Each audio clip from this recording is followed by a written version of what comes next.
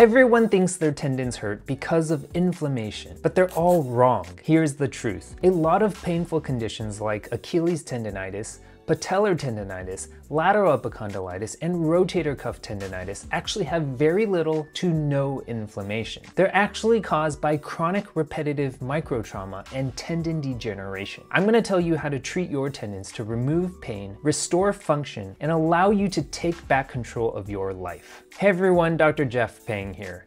The better name for all of these common tendon disorders is tendinopathy. And the reason for this is because when we look at these tendon problems under a microscope, we don't see an inflammatory process. This review article writes that histological examination of tendinopathy shows disordered haphazard healing with an absence of inflammatory cells, a poor healing response, non-inflammatory intratendinous collagen degeneration, fiber disorientation, and thinning. Frank inflammatory lesions and granulation tissue are infrequent. So what we are learning from tendon disorders is that the pain comes from mechanical and structural problems, not inflammation. And this makes sense. When you have a chronically degenerated tendon, it doesn't transmit forces well. And this abnormal of transfer of force leads to pain. And so now we need to ask the question, how did it get degenerated in the first place? For a lot of people, the reason is obvious. Athletes, weekend warriors, painters, construction workers, cleaners, all of these people do something that requires significant physical effort,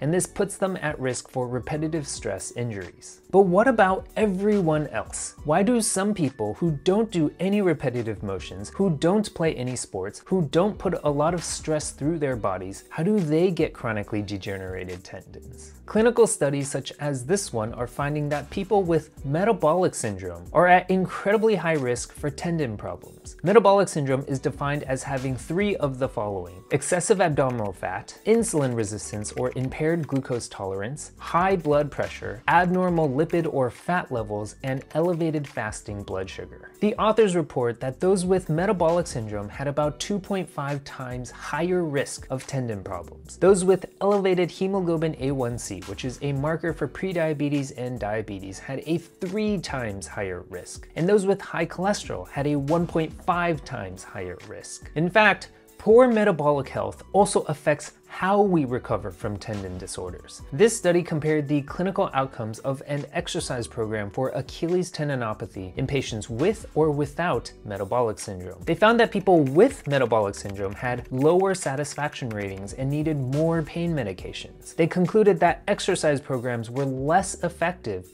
in patients with metabolic syndrome and suggested that these patients need to be managed with a combination of other treatment modalities specifically targeting their metabolic health. We actually see this same effect in other tendon pathologies. This study compared the efficacy of corticosteroid injections in treating trigger finger in patients with and without metabolic syndrome. They found that those with metabolic syndrome had worse functional outcomes and higher treatment failure compared to those who did not. Now, there are a few explanations for how and why metabolic syndrome affects tendon disorders. First, increased abdominal weight leads to an increase in force on load-bearing tendons. This will then lead to increased wear and tear. This partially explains patellar tendon problems and Achilles tendon problems, but it doesn't provide a good explanation for non-weight-bearing tendons like the elbow or the shoulder. So how do we explain that? Well, systemic inflammatory markers caused by excess fat tissues and high blood sugar cause low-grade whole body inflammation. Both of these amplify the negative effects of tendon overuse. In addition, deposit of fat and cholesterol byproducts into tendon tissues weaken the tendon, leading to poor mechanical strength and impaired tendon healing. Combine all of this together and you have the makings of a chronically degenerated tendon. So I hope it's abundantly clear that tendon disorders are as much a metabolic problem as they are a repetitive overuse problem. And that's why when we talk about treating tendon disorders and tendinopathies, there are two main arms of treatment. The first arm is rehabilitation. The second arm is nutrition and physical activity. So let's talk about rehabilitation first. The cornerstone of tendinopathy rehabilitation is centered around mechanotherapy. The theory is that by carefully applying controlled and progressive mechanical forces to a tendon, typically in the form of exercise, the body can initiate a cellular response that helps with tissue repair repair, tissue remodeling, and tissue adaptation. All of this with the goal of restoring the tendon's structural and functional properties. This is why a lot of rehabilitation programs involve exercises such as isometric exercises, eccentric exercises, concentric exercises, heavy slow resistance training, and stretching and mobility work. You can find sample rehabilitation programs on my website, which I will link in the descriptions. Most rehabilitation programs should be done 3 to 4 times a week for anywhere between 4 to 8 weeks. Make sure to allow for at least 1 day of rest in between sessions. It's also important to note that the exercises may lead to some worsening of the pain,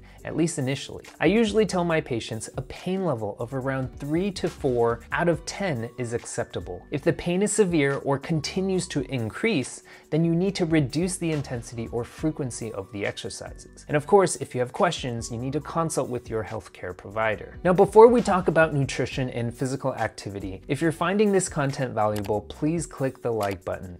It will tell YouTube to spread the video to more people and help them too. Thanks for doing that, I really appreciate it. Okay, so how can you take back control of your metabolic health? First, focus on your diet. Minimize the consumption of processed and fried foods. These types of foods have been associated with triggering inflammation and increasing oxidative stress. These foods skyrocket your risk for metabolic disorders, insulin resistance, and cardiovascular disease. The same is true of refined carbohydrates and sugary foods. These two are notorious for contributing to overall inflammation and destroying your metabolic health. Instead, focus on eating an anti-inflammatory diet. This means filling your plate with foods that have been shown to reduce inflammation and improve your metabolism. Fruits and vegetables are packed with antioxidants, vitamins, and minerals that can help combat inflammation and improve insulin sensitivity. Lean proteins such as chicken and fish, or plant-based proteins such as nuts, seeds, legumes, and soy are excellent choices. Healthy fats such as those found in avocados, olive oil, and fatty fish are also beneficial. These contain omega-3 fatty acids, which have anti-inflammatory properties and improve your metabolic health. And don't forget about exercise. Exercise comes in 2 flavors. The first is aerobic exercise, such as daily walking. Walking has benefits to all-cause mortality,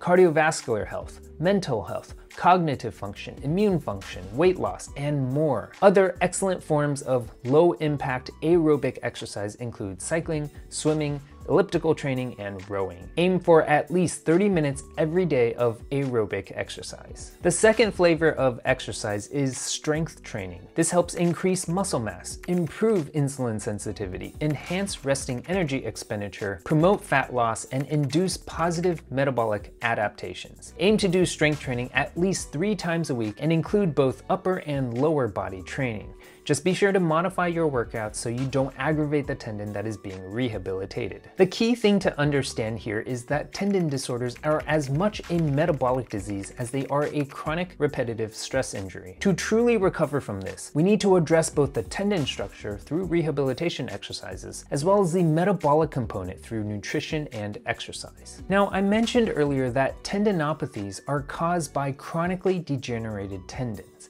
And it turns out there is another treatment that I've done for my patients over the last few years that have completely revolutionized my practice and is quickly becoming my go-to treatment for tendon disorders. So check out this deep dive where I'll show you what it is and how it can help accelerate your recovery even faster.